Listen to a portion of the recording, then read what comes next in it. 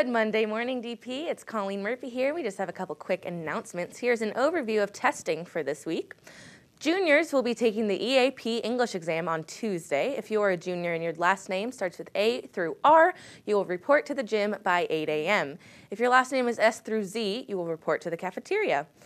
On Wednesday, all juniors who are in Algebra 2 or above will take the EAP Math exam.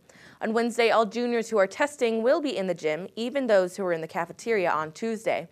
Wednesday, all juniors who are taking AP exams will fill out their AP test student packets in the gym after they complete the math test. All 10th graders will be taking the STAR Life Science test with their English classes.